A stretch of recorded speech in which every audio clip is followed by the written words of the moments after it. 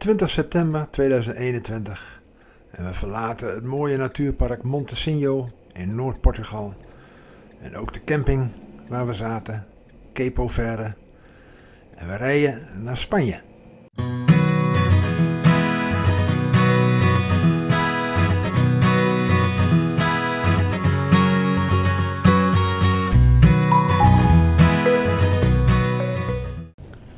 Het duurt niet lang of we komen bij de grens met Spanje. De route is fantastisch mooi.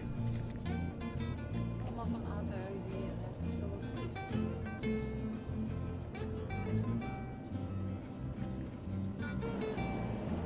Maar ja, ik heb wel maar 130 pk en als het dan omhoog gaat, dan word je al snel ingehaald door lege vrachtwagens. Dit is de A11, sinds kort tolvrij. Daarna rechtsaf richting Lerma en dat is een hele mooie weg, een tweebaansweg, de N622. En hier komen we aan bij de camperplaats. Hier zijn zadel en leuzen, stop. Meteen later eruit. Hier zie je onze route, ongeveer 330 kilometer, tolvrij. Pas op, er komt een nieuwe betalingsregeling, dus het zal niet altijd tolvrij blijven. Lerma ligt net onder Burgos. We hadden er nog nooit van gehoord. Het ligt aan een riviertje. Het riviertje heet de Arlanza. En het ziet er toch wel mooi uit. Rechtsboven zie je de Parador. Een hele mooie stad. We lozen het grijze water, dat gaat nog niet van harte. We tappen nieuw water, dat gaat wel goed. En met de app Campertools Stop. RV is level. zet ik de camper recht.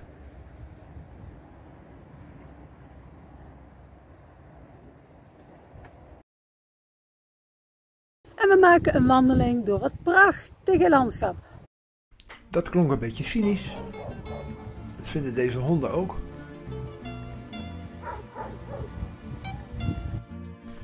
Maar we komen al gauw bij de hoofdingang van Lerma, een van de 2 overgebleven poorten, ingang van de stad, Arco de la Carcel. Het is siesta, dus alle winkels zijn dicht.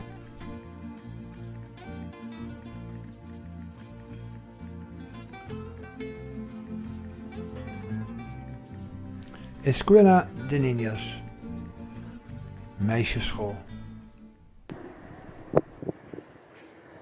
Opknappertje. Mooi huisje. Er gaan nieuwe luikjes in. Nou was dat? Het gaat steil omhoog. Hoger en hoger. Uiteindelijk komen we aan bij de katholieke kerk van de Ascensión de Nuestro Señor. Heel mooi.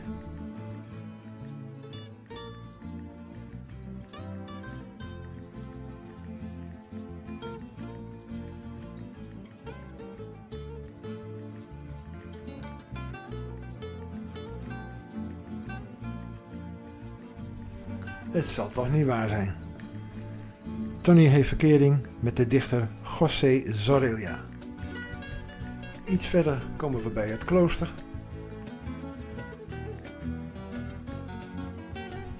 Aan de achterkant van het klooster heb je een mooi uitzichtpunt. De Mirador de los Arcos. Het uitzichtpunt van de bogen. Lerma.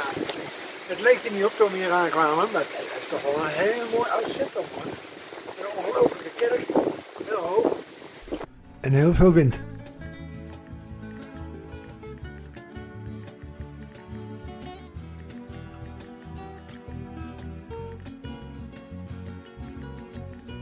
Dit is het monument van Cura Merino. Hij was een pastoor. Hij werd uiteindelijk guerrilla-strijder tegen de Fransen, zo'n 300 jaar geleden.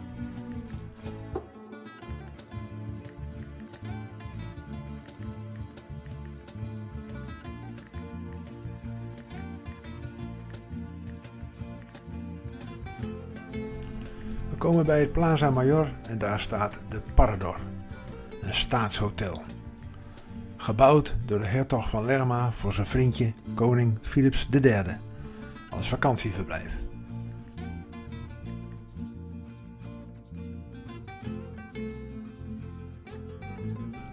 Het gebouw stamt uit de 17e eeuw. Architect was Francisco de Mora. Een van de mooiste gebouwen van die tijd. Er worden ook regelmatig kunstexposities gehouden. En ook hier zie je weer bogen en pilaren.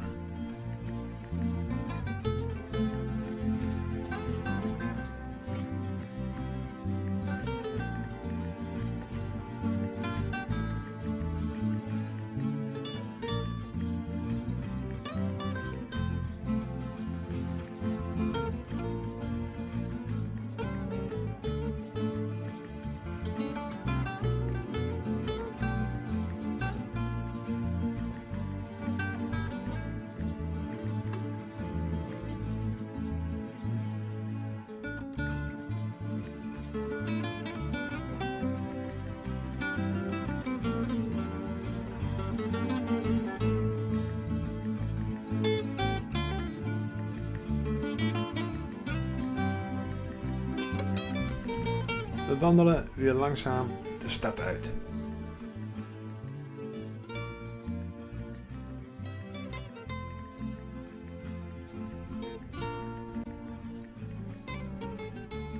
Jammer dat de winkels dicht zijn.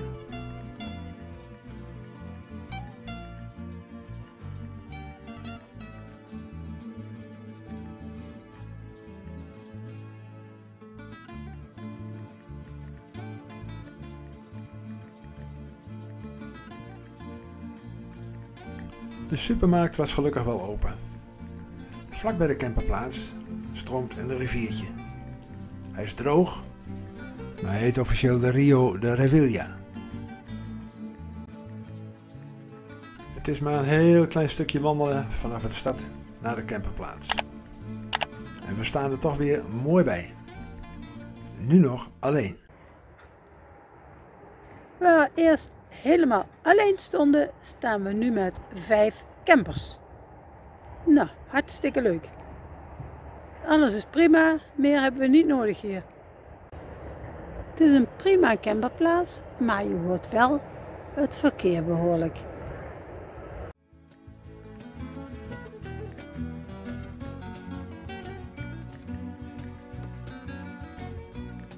De beheerder komt met de fiets. Heel vriendelijke meneer. Persoonlijk langs bij de campers.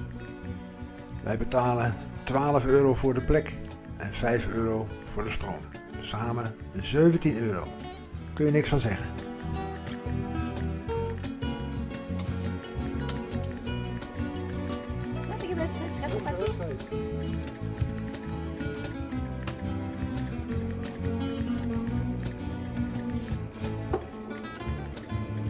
De zon stond alweer lekker. Ja, het was een leuk plaatsje.